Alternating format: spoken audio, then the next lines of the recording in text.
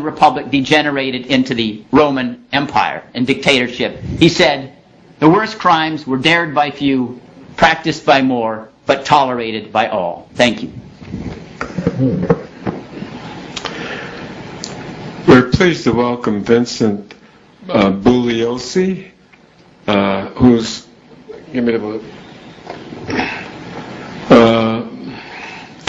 who's the author of several timely books.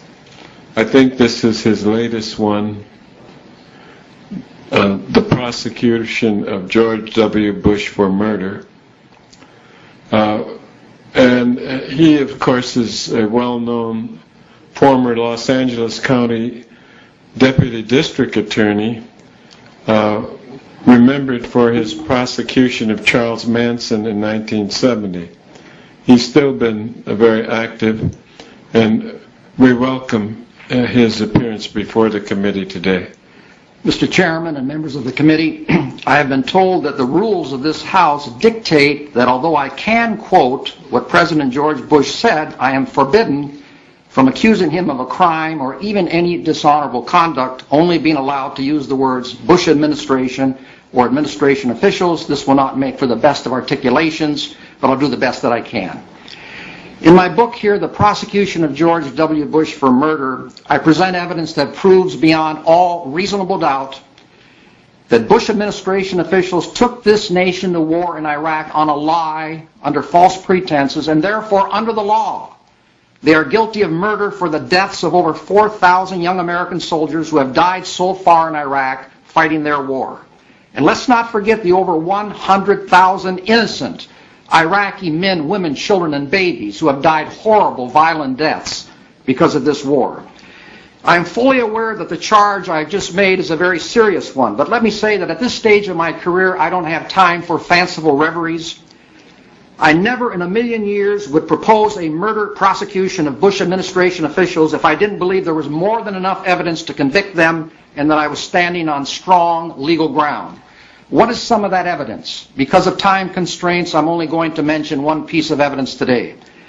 I have documentary evidence that when George Bush told the nation on the evening of October 7, 2002, that Saddam Hussein was an imminent threat to the security of this country, he was telling millions of unsuspecting Americans the exact opposite of what his own CIA had told administration officials just 6 days earlier in a classified report on October the 1st, that Hussein was not an imminent threat. But it gets worse. On October the 4th, the Bush administration put out an unclassified summary version of the classified report so they could give it to Congress and the American people. And this unclassified version came to be known as the White Paper. And in this White Paper, which I have in front of me, the conclusion of U.S. intelligence that Saddam Hussein was not an imminent threat to the security of this country was completely deleted. Every single one of these all-important words was taken out. So Congress and the American people never saw any of this.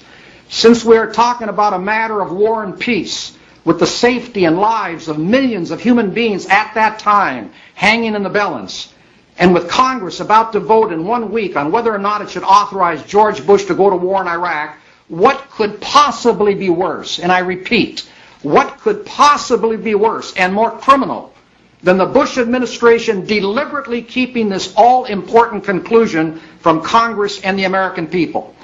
The terrible reality is that the Bush administration has gotten away with thousands upon thousands of murders. And we, America, the American people, cannot let them do this. During the question and answer period, if requested, I will give you words from George Bush's own mouth that I believe will prove shocking to most of you folks in this chamber. On December 9, 1998, a previous House Judiciary Committee issued 4 articles of impeachment against President Bill Clinton for doing something infinitely less significant than what the evidence shows the Bush administration did in this case.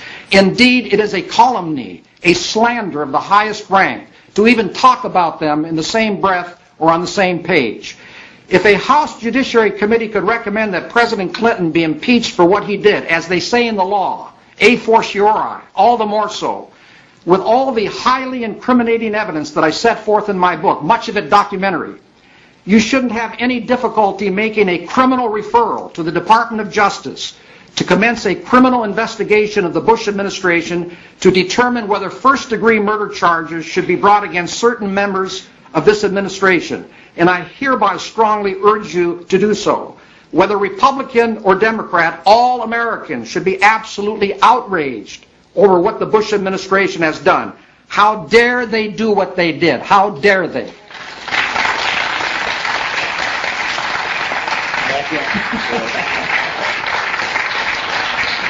We'll just take a half minute or so to wrap it up. Directly because of this administration... I'm sorry, I have to interrupt you. I'm going to ask the chairman to make a comment or clear the room. May I wrap this up right here? Just a minute, please. I'm asking the chairman a question. Mr. Chairman, a few minutes ago you said you would clear the room if there was an outburst, and I think there has clearly been an outburst. I'll leave it up to your discretion as to... I'm not going to clear the room, but I would ask the guests here at the hearing to not give any indication of approval or disapproval of any of the statements being made by the witnesses. Directly because of this administration's war, there are well over 100,000 precious human beings in their cold graves right now as I am talking to you. Speaking metaphorically, I want you to hear, as I do, their cries for justice. I say that it would greatly dishonor those in their graves who paid the ultimate price because of this war were you not to refer this case to the Department of Justice. If we want this nation to become the great nation it once was, widely respected around the world, we can hardly do this if we don't take the first step of bringing those responsible for the war in Iraq to justice. Thank you, Mr. Chairman.